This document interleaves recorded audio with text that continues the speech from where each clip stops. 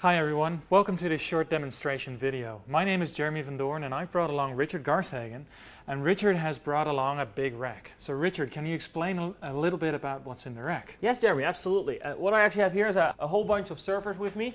I got lots of servers. I actually have a storage area network together. And across all these servers, we actually run the VMware Infrastructure 3 product suite. Okay, so VMware Infrastructure 3, that sounds impressive. Can you explain a little bit on how I can use it? Yes, so VMware Infrastructure 3 is really designed to run production server environments. So it really has a lot of functionality built in for high availability, disaster recovery, and really making sure that you can run optimum your production server environments and of course have the benefit of consolidation. So in my case here, I'm running a lot of virtual machines on just a few physical servers. Okay, so you're running a lot of virtual machines on just these couple of physical servers. Can you show this to me? Yes, absolutely what I can do. What I can actually do here is I can log into my VMware Virtual Center Infrastructure client. This is a Windows 32-bit piece of software that I actually have installed on my PC here. And let me log in here as the administrator and with my password. And what you actually will get to see here is actually an overview of all my physical hosts and all my virtual machines. And one of the things that you actually will notice is that you can see here that actually my virtual machines are not tied to my physical hosts. Okay, so we're running all these different virtual machines, but can they also run different operating systems? Yes, so actually you can run all kinds of different operating systems actually on our environment here. Let me actually show you. I actually have here a few virtual machines. As you can see here, I actually have on my database servers, I have a Solaris virtual machine running. And so let me actually click here on remote console. And here you go. You can actually see that I have a up and running Solaris virtual machine running as my database server. I also have here a terminal server here. Let me see, remote console. This is actually a Windows 2003 terminal server that I'm running. So I can really run any kind of operating system, as long as it's an x86 operating system, across all my virtual machines on just these few physical servers. Okay, so this looks really nice, but say I have a new project and for instance I need a new web server. Would you be able to provision a new web server for me? That's actually very easy. I can actually very easily create a new virtual machine for you. Let me actually show you an example. I mean, you say you want a web server. I actually can go here to my list of libraries of templates, and I actually can just create a new virtual machine for you straight on the fly. So I actually have here already a pre-made template of a web server, and I can just say here, create new virtual machine from this template, and I'll make a new web server. So I'll call it, Jeremy's web server, and I'll make sure it gets stored in the right resource pool. I'll make sure it's stored in the right storage environment. I'll make sure that all the other settings are properly configured. And one of the things I have to do is I have to make sure it is, of course, properly customized as well for your needs. So I'll select the customization template that I actually have here for web servers, and I'll fill in it as, Jeremy Jar Web 01. There we go. And actually what it will now do is actually we'll start creating this web server for you straight on the fly. Okay, so I can see this task running, but can you explain what happens underneath? Yeah, so underneath actually what we're doing here is that we're using the benefits of a virtual machine. So one of the key benefits of a virtual machine is that a virtual machine is nothing more than just a file instead of actually a physical piece of metal. So by being just encapsulated in a file, if I need a new one, I can actually just copy this file over and I'll get a new virtual machine. Another benefit of a virtual machine is that it is completely hardware independent. That means that I can set one virtual machine aside and I can deploy that new virtual machine from that file to any other physical server that I buy. Independently, if that's the same box or a different box of a different brand or a different model, it does not matter because a virtual machine is always the same and I can run it on any of my physical servers. Okay, so I can see this virtual machine is still being created, but you created it for me and I want to be able to manage it. Can you show me how that works? Yeah, that's actually not a problem at all. One of the great benefits of VMware Infrastructure 3 is that we actually have scale-out management. It allows me actually to empower you to manage just your own environment without actually me having to worry that you can screw anything else up. So what I actually can do here is I can actually go to my web servers and I can actually add permission here for you, Jeremy. Let me actually select Jeremy, and I'll make you the virtual machine administrator. So now that it is set up, we can actually go to your desktop environment and see how you now actually can just manage your own environment. On your desktop here, is you can actually, you have an icon there, VMware Infrastructure 3 client, so if you can click on that, and you can actually log in as your own username with your own password. Okay. And what you get to see is your own virtual machines now. Okay, so I can see my virtual machines, but I can't actually see the physical hardware that's in the environment. So I'm assuming that you're maintaining this physical environment. So what happens if you need to do maintenance on my physical server? That's actually not a problem. I mean, even though your virtual machine is running on my physical server, your virtual machine will not notice anything because we actually have a technology in place, something called VMware vMotion. And VMware vMotion allows me actually to move a virtual machine while it is running from one physical server to another physical server. Okay, so you're moving my virtual machine while it's running. Won't I experience any downtime? Not at all. I mean, I can move a virtual machine and you will not even notice it. Let me actually show you an example here. Let me just find a virtual machine that I have here. Let's take an example. Here I have my terminal server, and I see this terminal server is 192.168.1.102. So if I can ask you to actually make a connection to this server. So if you can make a connection to the terminal server using RDP, and in that screen actually that you get there, so if you can log in as administrator and with password VMware, you actually get to see some applications. So you can open up your task manager, so we just see what's going on in this virtual machine.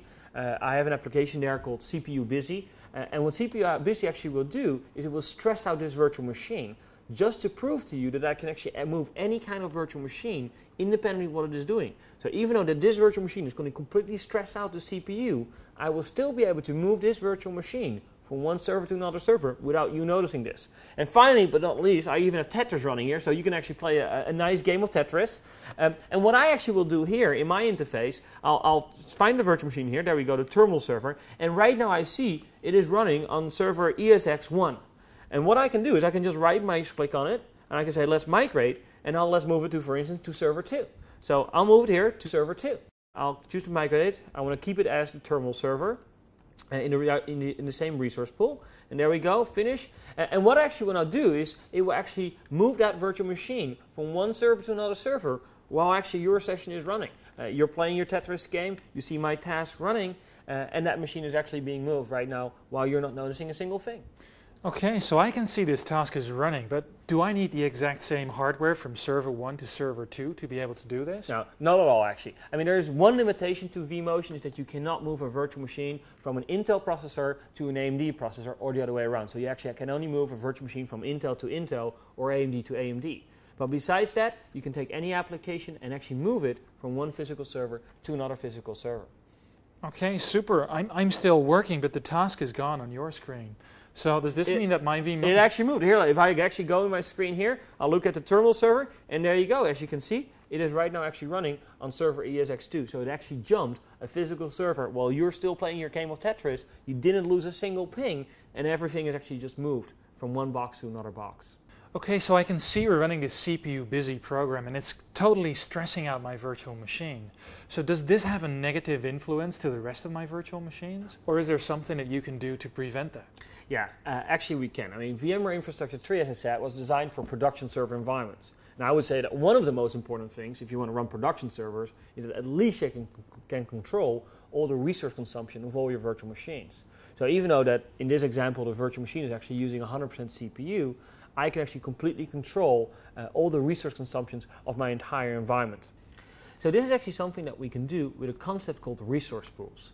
With resource pools, I can really control logically now how much resources all my virtual machines can use. So I can really make sure that all my production servers get the right amount of CPU that I want them to have, and that, for instance, my test and development servers can actually not steal all those resources away. It also allows me to much better control the life cycle of how an application is being used in my environment. So let me actually give you an example of that. I mean, traditionally, if you had physical requirements and you required a new project, you wanted to run it like a new database server, you would try to spec out this database server for the coming 3 years. So you would like say, how many people are going to run on this, and you have to really make sure that you're going to buy a server that will fit that model for the coming 3 years. Because resource pools work logically. I can just create you a database server, for instance, for a test and development phase, and then only give it a limited amount of resources, and then later when we want to move this in production, literally by just moving the virtual machine from one resource pool to another resource pool, give it more power. Okay, so is this something you can show me? Yeah, absolutely, not a problem at all. So let me actually give you an example here. I actually have a test and development virtual machine available here. So this is my application test and development server. So let me actually look at it. It is server 192. 168.1.106. So if I can ask you on your computer actually to make an RDP session to it. So just you have a normal connection to this environment. What you actually see here is that we have normal task manager running, and we also have a special task manager running, something called VM Perfmon. And VM Perfmon actually shows you the actual physical resources that this virtual machine is using. So if you now actually launch up your CPU busy program again, so that we're going to stress out this virtual machine and make sure it uses 100% resources, you actually will see that even though Windows is saying it is running 100% CPU, it is actually not. Because if I look at my screen here, I see that this application server is in the test and development resource pool, and the test and development resource pool is actually limited on how much power it can have. It can only have 1 gigahertz of processing power. So you actually see that this machine is really not getting all the power it actually wants, even though it tries to, but I have restricted it by a test and development resource pool. So I can actually now, if you want to have more power, so let's say we want to move this now into a production server environment, and on purposely give it more power, I can take this virtual machine here, and let me actually just literally drag and drop this here into the production server environment, and you actually see that your virtual machine suddenly now actually starts running faster. Okay, so this works perfectly, but what happens if your physical environment runs out of power? I want more power, but you can't give it to me. What can you do then? Well, actually that's not a big problem. What I actually can do is I can just add an extra server in my environment here, and it definitely does not have to be the same server, because one of the benefits a virtual machine had is that it is hardware independent. So in my case here, I actually have already added a physical server here, and the only thing I have to do is actually add the server into my environment that I have here. So what I can actually do here is I go to my physical servers, and I'll just add this 4th extra server here to my environment. So I can add a new host, esx4.demo, make sure I have the right permission so I can actually add it. And what actually now will happen is when we're adding this server to the environment, we have a technology in place called VMware DRS, Distributed Resource Scheduling. And what VMware DRS does is it automatically load balance all my virtual machines around my available capacity using this vMotion technology. So now I have a new server, I have more capacity, automatically virtual machines will be moved away to this new server as well, so that I actually have more resources available in my environment. Okay, so I can see we have all these virtual machines running on these physical boxes, but what happens to the virtual machines if one of these physical boxes suddenly fails? So that is a really good question, and as I said before, is VMware Infrastructure 3 is designed to run production server environments. So part of VMware Infrastructure 3 is a technology called VMware HA, VMware High Availability, and it actually can protect all my servers against certain kind of failures. Okay, so you can protect my virtual machine against physical hardware failure. Is this something we can demonstrate? Absolutely. I love demonstrating failures, actually. So before we actually demonstrate the failure itself, we first have to make sure, of course, we have to prove that actually that machine right now is functioning. So let's take this new web server that we created, and if I can ask you actually to run an active ping from your local machine to that machine, so to 192.168.1.10. Okay, so we actually have now a ping running to your server.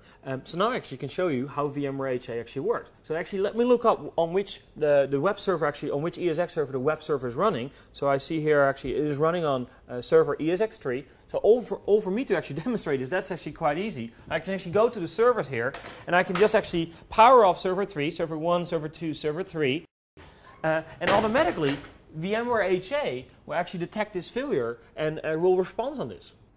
Okay, so I can see my ping responses are gone now, and I'm assuming they'll be coming back fairly shortly. But this whole functionality looks a lot like Microsoft clustering services or other stuff like that. Can you explain a little bit to me what the differences are? Well, I mean, VMware HA really is designed to protect you against server failures or network failures. Like a Microsoft clustering services or Veritas clustering services can also actually like minimize downtime if you want to do application maintenance. So VMware HA is not the same quality like a Microsoft clustering service or Veritas clustering service, and therefore we still support those kind of clustering services in our product as well. So you can actually have traditional clustered environments between two virtual machines and a virtual machine and a physical machine. But the great thing about VMware HA is, of course, is that you don't have to do anything to your applications, and it can protect any of my applications, even the applications that do not have clustering services installed.